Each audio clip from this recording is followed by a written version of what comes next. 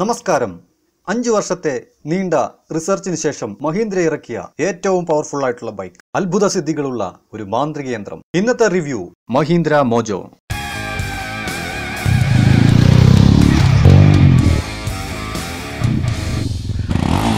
എല്ലാ ബൈക്കുകൾക്കും അതിൻ്റെതായിട്ടുള്ള ഡിസഡ്വാൻറ്റേജസും അഡ്വാൻറ്റേജസും ഉണ്ടാകും. അതുകൊണ്ട് തന്നെ നിഷ്പക്ഷമായിട്ടുള്ള ഒരു റിവ്യൂ ആകും നടത്തുക. അതുപോലെ തന്നെ നമുക്ക് ആദ്യം ഇതിൻ്റെ ഡിസൈനെ പറ്റി സംസാരിക്കാം.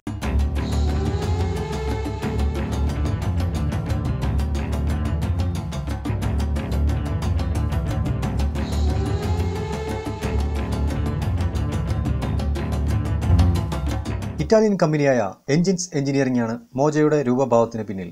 മലാഗുട്ടി MR250 എന്ന ബൈക്കിന്റെ ചുവട് പിടിച്ചാണ് മോജോ ഡിസൈൻ ചെയ്തിരിക്കുന്നത്. 2011 ഓട്ടോ എക്സ്പോയിൽ മോജോ അവതരിച്ചതിൽ നിന്നും പിന്നീട് അല്പം രൂപമാറ്റം വരുത്തിയാണ് 2015 മോജോ ലോഞ്ച് ചെയ്തത്. ഇന്ത്യൻ മാർക്കറ്റ് ഇതുവരെയും കണ്ടിട്ടില്ലാത്ത ഡിസൈൻ ചെയ്യുന്നതിൽ മഹീന്ദ്ര ഒരു ഗുഡ് ജോബാണ് ചെയ്തിരിക്കുന്നത്. ഈ വണ്ടിയുടെ ഹെഡ്ലൈറ്റ് കാണുമ്പോൾ എനിക്ക് ഓർമ്മ വരുന്നത് നമ്മുടെ മൂങ്ങയെയാണ്.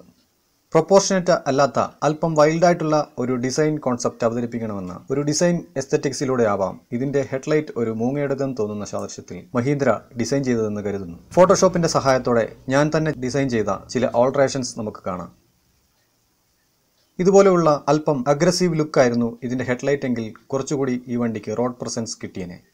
എന്നിരുന്നാൽ തന്നെ പബ്ലിക്കിനിടയിൽ ഇൻഡോമിനേറ്റബിൾ ആയി സ്റ്റാൻഡ് ഔട്ട് ചെയ്യാൻ മോജോയുടെ ഡിസൈന് സാധിച്ചിട്ടുണ്ട്.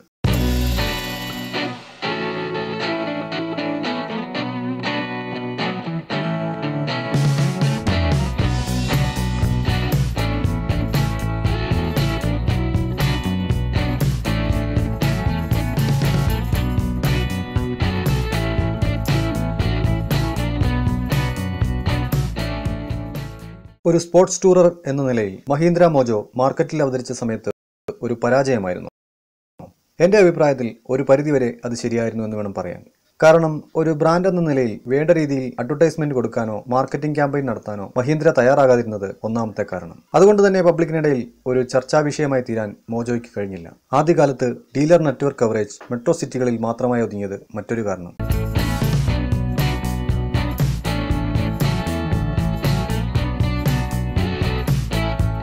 മോജോയെ ഇഷ്ടപ്പെടുന്ന ഒരുപാട് ഫാൻസ് ഉണ്ട്.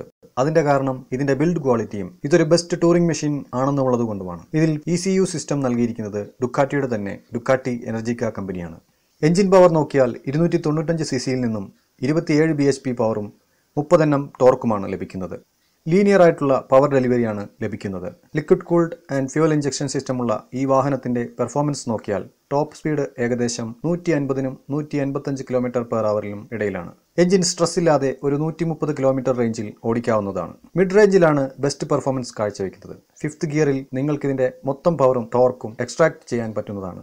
മികച്ച എഞ്ചിൻ ബ്രേക്കിംഗ് കേപ്പബിലിറ്റി, വളരെ റിഫൈൻഡ് ആയിട്ടുള്ള എഞ്ചിൻ, ബട്ടർ സ്മൂത്ത് ആയിട്ടുള്ള ഗിയർ ബോക്സ്, സോഫ്റ്റ് ആയിട്ടുള്ള ക്ലച്ച്, ഇതൊക്കെ ഈ വാഹനത്തിന്റെ ഏറ്റവും നല്ല സവിശേഷതയാണ്.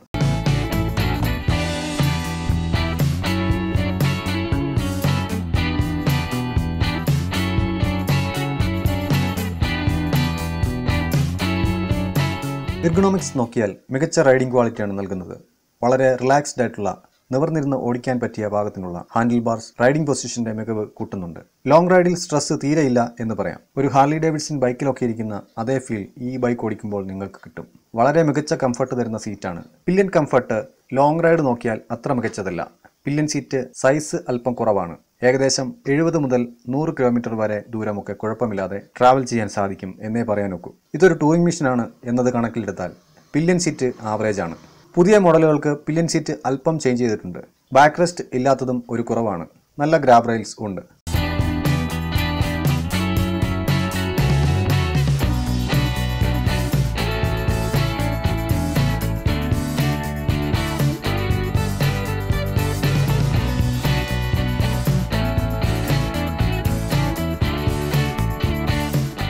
ഡ്രൈ വെയിറ്റ് 165 കിലോ ഉണ്ടെങ്കിലും റൈഡിംഗ് ടൈമിൽ ഒട്ടും വെയിറ്റ് ഉള്ളതായി തോന്നുകയില്ല. അതുകൊണ്ട് തന്നെ ഹൈവേയിൽ നല്ല സ്റ്റെബിലിറ്റി കിട്ടുന്നുണ്ട്. പക്ഷേ ട്രാക്കിലോ അല്ലെങ്കിൽ പാർക്കിംഗ് ഏരിയയിലോ വണ്ടി തള്ളി നീക്കേണ്ടി വരുന്ന ഒരവസരത്തിൽ നല്ല വെയിറ്റ് ഫീൽ ചെയ്യുന്നുണ്ട്. സിറ്റിയിൽ സ്ലോ ചെയ്ത് വണ്ടി ഓടിക്കേണ്ടി വരുന്ന സമയത്ത് കാലുകൾക്ക് അല്പം ആയാസം അനുഭവപ്പെടും. മുൻഭാഗത്താണ് കൂടുതൽ വെയിറ്റ് ഫീൽ ചെയ്യുന്നത്. ഹെഡ്ലൈറ്റിന് മാത്രം 7 കിലോ വരുന്നുണ്ട്.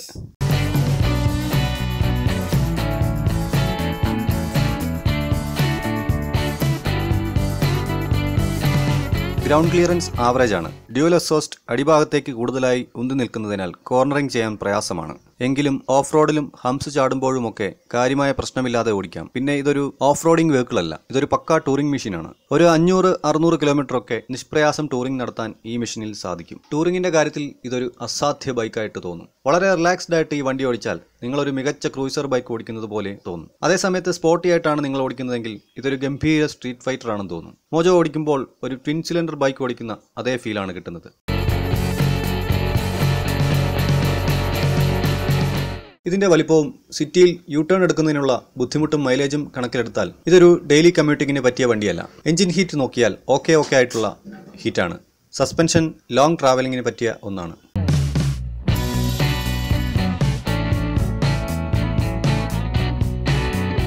ഒരു ടൂറിംഗ് ബൈക്കിന് ഏറ്റവും അത്യാവശ്യമായി വേണ്ടിയ കാര്യങ്ങളിൽ ഒന്നാണ് fuel tank capacity. Fuel tank capacity 21 litre ഉള്ളതുകൊണ്ട് ഒറ്റത്തവണ ഫുൾ ടാങ്ക് പെട്രോൾ ഫില്ല് ചെയ്താൽ ഒരു 500 കിലോമീറ്റർ പുഷ്പം പോലെ ഓടിക്കാം. ഫ്യൂൽ എഫിഷ്യൻസി നോക്കിയാൽ സിറ്റിയിൽ 20 മുതൽ 22 കിലോമീറ്ററും ഹൈവേയിൽ 25 മുതൽ 26 കിലോമീറ്റർ മൈലേജും ലഭിക്കും. അത് റൈഡിംഗ് സ്റ്റൈൽ അനുസരിച്ച് അല്പം വ്യത്യാസം വരും. വാഹനത്തിന്റെ വെയിറ്റും പവറും കണക്കിലെടുത്താൽ ഓക്കെ ആയിട്ടുള്ള മൈലേജാണ് കിട്ടുന്നത്. ബ്രേക്കിങ്ങിന്റെ കാര്യം പറയുകയാണെങ്കിൽ ABS ഇല്ലാത്തത് ഏറ്റവും വലിയ പോരായ്മ. ഫ്രണ്ട് ബ്രേക്ക് അല്പം സ്ലോവിലാണ് നിൽക്കുന്നത്. സഡനായിട്ടുള്ള ഒരു ബ്രേക്കിംഗ് അല്ല. ബ്രേക്കിംഗ് പോരാ എന്ന് തോന്നുമെങ്കിലും ഇത് അല്പം യൂസ്ഡ് ആയാൽ പ്രോബ്ലമില്ല. സ്പീഡിൽ പോകുമ്പോൾ ബ്രേക്ക് ലോക്കായി സ്കിഡ് ആവുന്ന പ്രോബ്ലം വരികയില്ല. ടെക്നിക്കലി ഇതൊരു നല്ല കാര്യമായിട്ടാണ് എനിക്ക് തോന്നുന്നത്. വിൻഷീൽഡ് ഇല്ലാത്തത് ഇതിന്റെ ഒരു കുറവാണ്. കാരണം ഒരു 100-120 കിലോമീറ്റർ സ്പീഡിന് മുകളിലേക്ക് പോകുന്തോറും വിൻ ബ്ലാസ്റ്റ് റൈഡറുടെ ഫ്രണ്ടിലേക്ക് അടിക്കുന്നുണ്ട്. വൈഡായിട്ടുള്ള മിറർ ആണെങ്കിലും തൊട്ടടുത്തുള്ള വാഹനങ്ങൾ കാണാൻ പറ്റാത്തത് ഒരു വലിയ പോരായ്മയാണ്. പലപ്പോഴും ഇതൊരു പ്രോബ്ലം ആവാൻ ചാൻസ് ഉണ്ട്.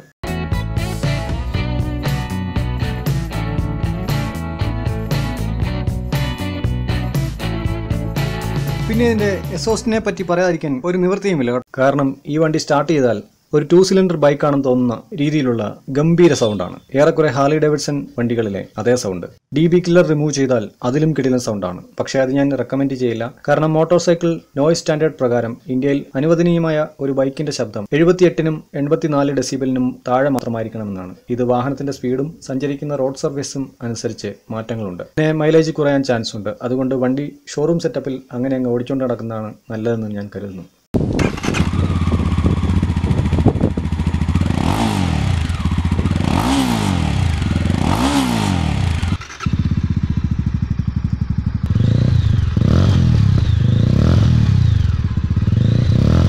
അടുത്തതായി മോജോ 300ന്റെ ഏറ്റവും മോശവശങ്ങളും നല്ല വശങ്ങളും എന്തൊക്കെയാണെന്ന് നോക്കാം.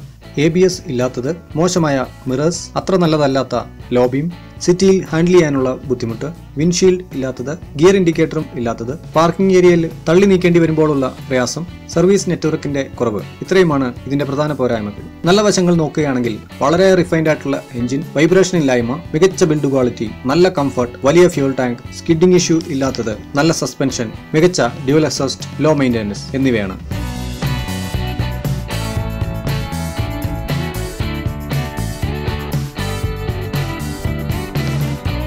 300cc സിംഗിൾ സിലിണ്ടർ സെഗ്മെന്റിൽ ഇത്രയും സീറ്റ് കംഫർട്ട് തരുന്ന വേറൊരു ബൈക്കില്ലെന്ന് പറയാം.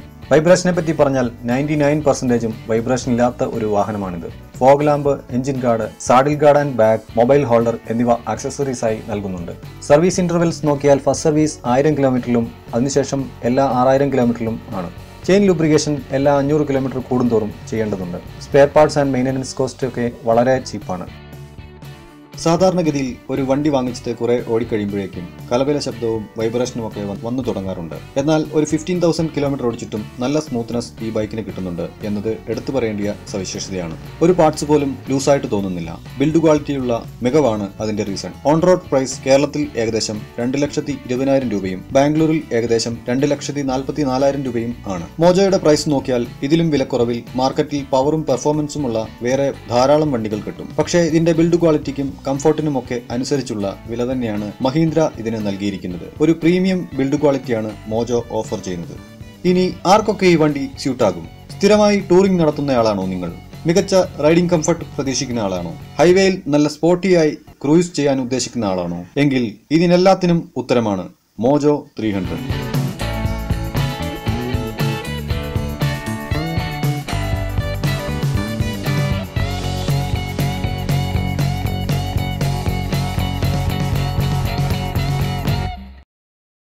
വീഡിയോ നിങ്ങൾക്ക് ഇഷ്ടപ്പെട്ടെങ്കിൽ തീർച്ചയായും സബ്സ്ക്രൈബ് ചെയ്യൂ.